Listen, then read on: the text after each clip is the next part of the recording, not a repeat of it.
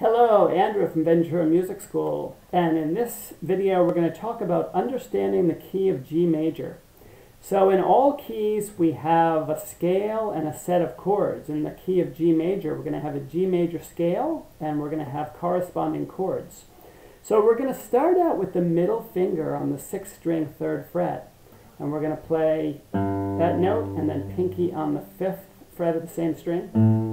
And then on the 5th string, we're going to play the 2nd fret, 3rd fret, and 5th fret. And the 4th string, we're going to play 2nd fret, 4th fret, 5th fret. So altogether, that is, that's one octave of that scale. And if we want to go through the next octave, we can start at that pinky on the 4th string, 5th fret, and then go to the 3rd string, 2nd fret, 4th fret, 5th fret. 2nd string is going to be 3rd fret, 5th fret, and the 1st string is going to be 2nd fret and 3rd fret. Altogether, that's going to be 2 octaves.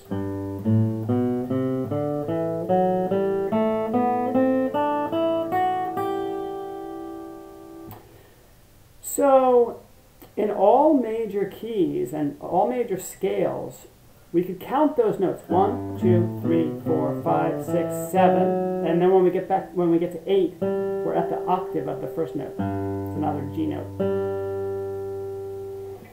So, and each of those numbers, for every major scale, we can count 1 through 7, and then 8 is back to the octave of the first note. And each of those numbers is going to have a corresponding chord.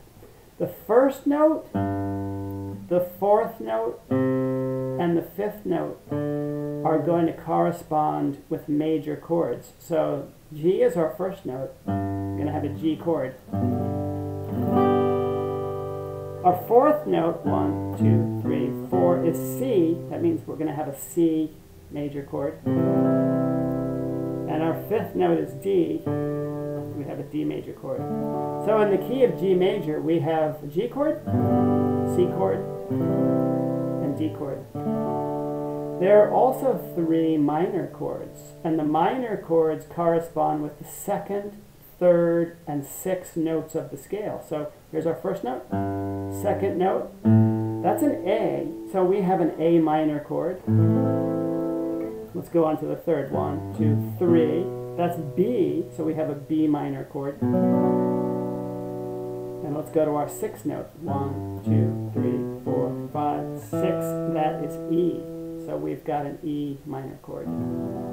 So we've got A minor, B minor, and E minor.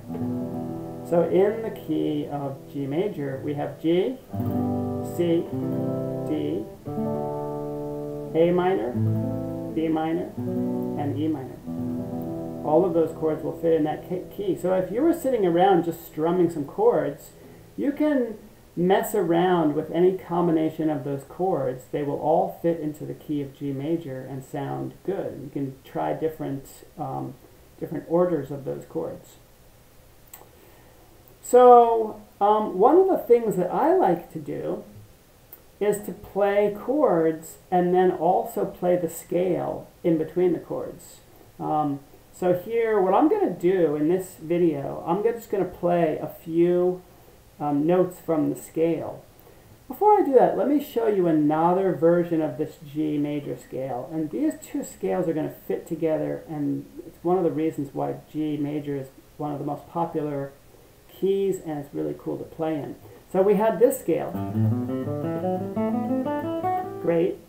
We can also play the same notes, but we can start with the ring finger on the 6th string, 3rd fret, and then the open 5th string, 2nd fret, 3rd fret, open 4th string, 2nd fret, 4th fret, open 3rd string, 2nd fret, 2nd string is open, 1st fret, 3rd fret, and the 1st string is open, 2nd fret, 3rd fret.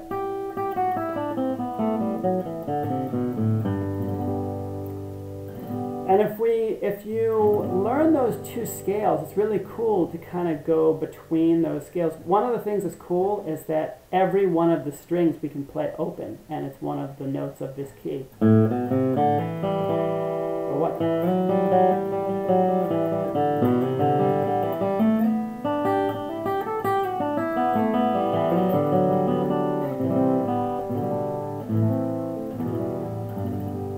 So what I'd like to do, I'm going to just play a few notes of this scale. I'm going to start on the 4th string and play the open 4th string and the 2nd fret. And then I'm going to do the same thing on the 3rd string and then the open 2nd string. And then play a G chord. Now I'm going to do those same notes and then play a C chord.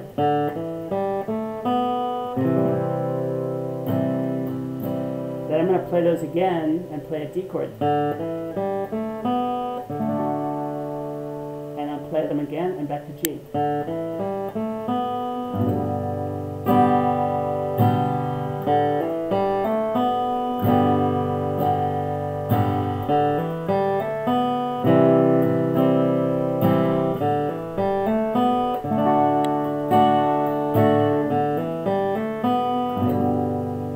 Also switch it up. We could do then a chord.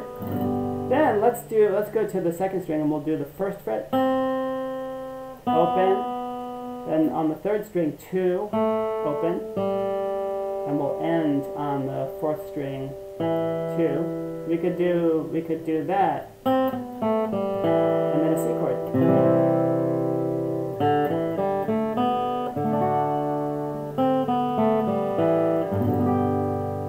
Going back and forth. I'm doing this one, chord, and then this one. That's just an example of a few notes, and what you can do as you get more comfortable with those two scales, you can begin to mix up the notes and the chords.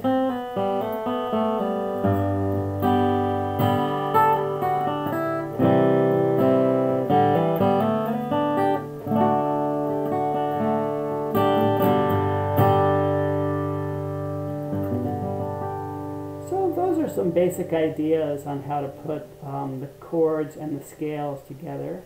Have fun with that, and I'll see you soon.